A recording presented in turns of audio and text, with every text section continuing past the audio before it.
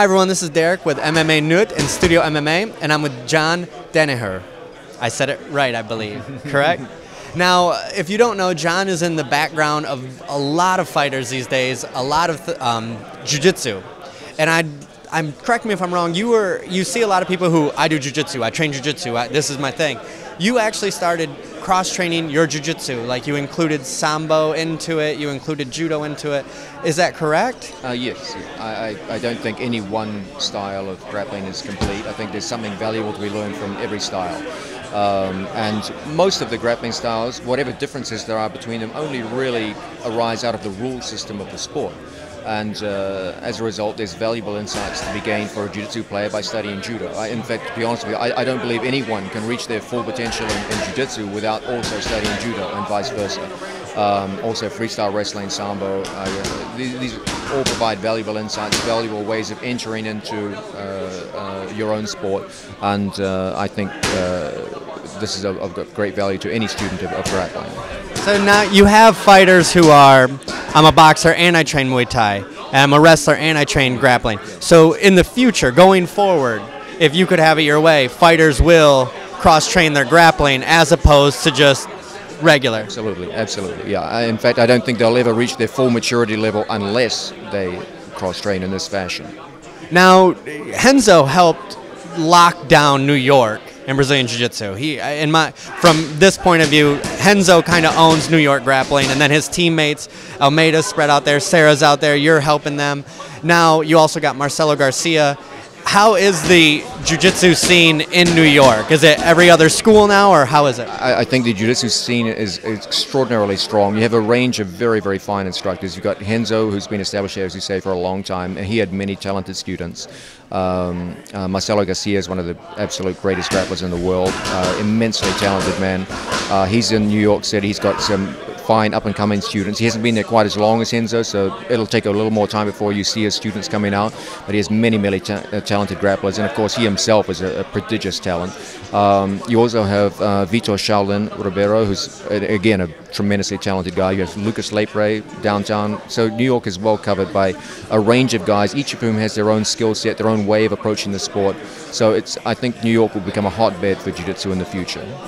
Now, my cameraman, I was explaining to him why traditional Jiu-Jitsu doesn't agree with 10th Planet Jiu-Jitsu, because it's not really Brazilian Jiu-Jitsu if you never try the gi on. And how do you feel that there's so many fighters now who I personally say it's a business decision to make them a black belt because they've never grappled with the gi? How do you feel about the sport where everyone's now, I'm a black belt despite I've never grappled with the gi? Do you think it's wrong, right? They should rename it American Jiu-Jitsu, or?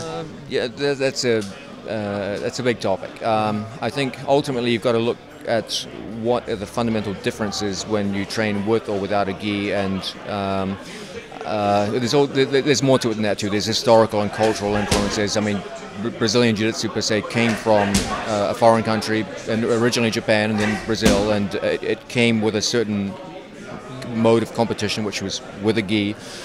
So in a historical and cultural context, yeah, if you want to learn Brazilian Jiu-Jitsu, it should be with a gi.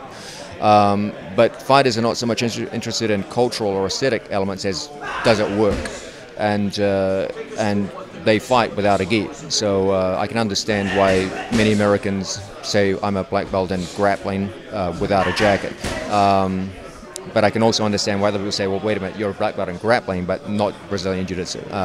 So I can't really do the question justice in a short time, but that would be one way of looking at it.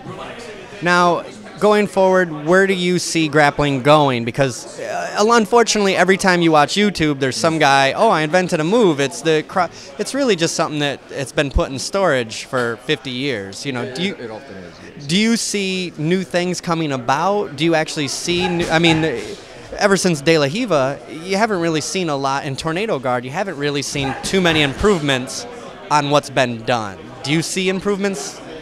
Yeah, actually, I see Jiu-Jitsu and indeed all of the various grappling arts is rapidly evolving.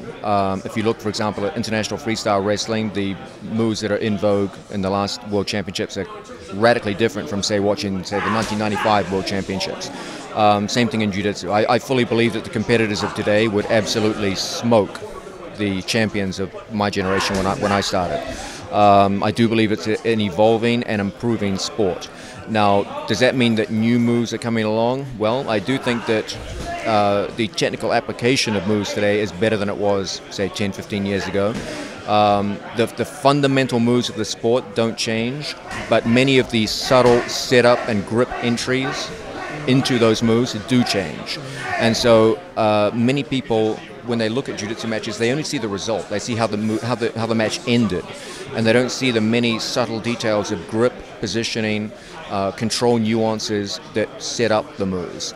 And those subtle elements of the sport, they do change. And that's why I believe one generation of jiu-jitsu in the future will generally be better than the generation that preceded it.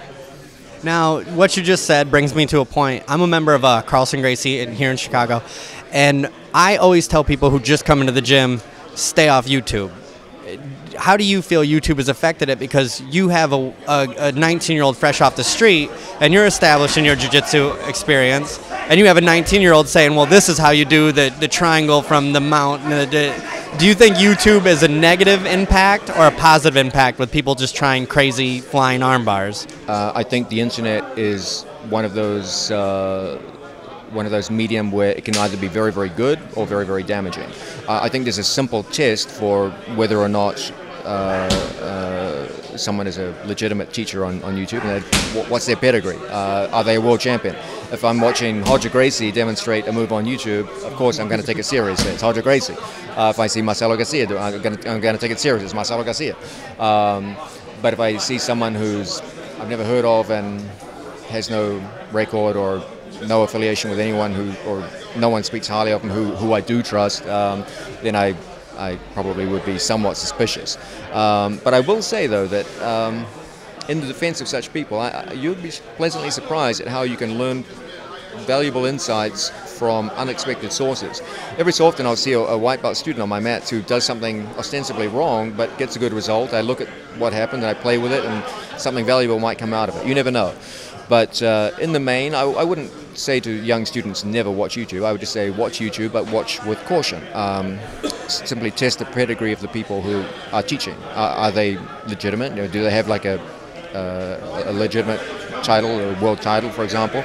And then learn if they do. Now you are actually you said one of my favorite quotes, and you've mentioned other grapplers.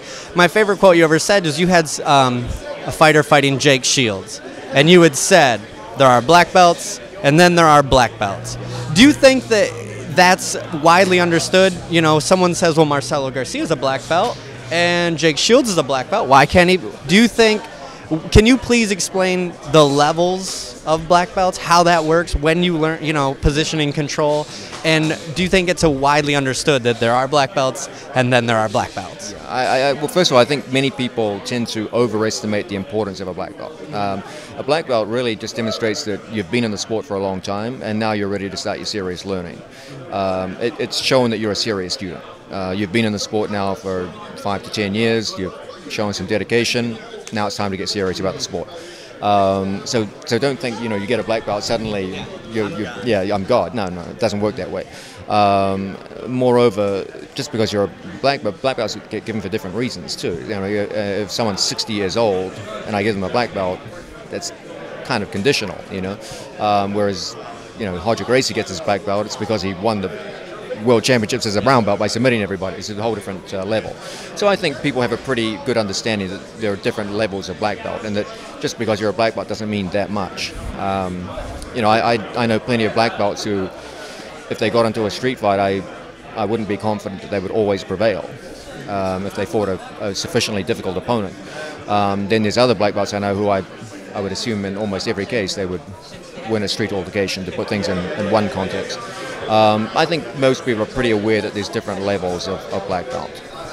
And I'm going to go back to a fight of Renzo's, and I'll also, do you guys train in this way? Renzo, when he fought Frank Shamrock, Frank was looking for a way out. People can say that that's not true, but everyone in the grappling arts knows the level of pressure that Renzo is bringing, where you can't even get an inch to move. Is that something you guys work on? Like, every school is good at something. Here in Chicago, when I was in California at Hey Diogo's, we had always said, well, the guys in New York, really good at the arm-in guillotine. A lot of good guys at that. Stay away from that. A lot of guys here good at the triangle. Now, do you guys work things like that and work your levels of pressure like an aggressive, constant? I think that most people in Jiu-Jitsu learn by role models, and your most immediate role models are the guys who are better than you around you. Okay, and I'm at a gym where I remember when Renzo started first developing the arm and guillotine, I was on the receiving end of that as a blue belt on many, many occasions, and I quickly developed an enthusiasm for the arm and guillotine as a result, and also a healthy respect for it. It's just one of those things where someone who's just constantly kicking your butt with it, you learn to respect it. Renzo does have a very, very powerful top pressure game. He's very aggressive in the way he approaches his jiu-jitsu, and that kind of fed on to us as students. Then people would come in, visiting people. I remember Dean Lister came in when I was a blue belt, and he had a big effect on me with he had a superb leg lock game back in a time when many people just didn't have leg locks. And he really encouraged me to learn the leg lock game early on, and I'm forever thankful to him for that. So different people come in and they become your role models, and so it's natural that in one school where there's say 2 or 3 role models who have a certain kind of game, that they should influence the other students. It's a natural part of learning.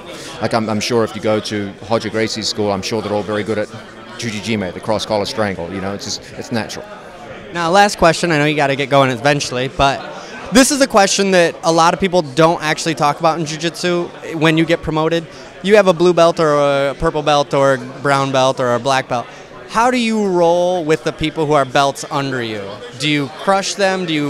But not be a jerk? How do you tell your students to go with lighter belts who they know they can beat but don't want to be an ass, and at the same time want to get a good workout? How does that go? I think that ultimately every time you roll, you should come off the mats thinking you know more about the sport of jiu-jitsu than when you walked onto the mats. So I think you should roll at a pace and a level which is appropriate to that learning process. If I'm rolling with someone who's a complete white belt, of course I'm going to have one thing in mind. How can I improve, say, one move that I'm working on that day? And I'll roll at a pace which enables me to improve on that move.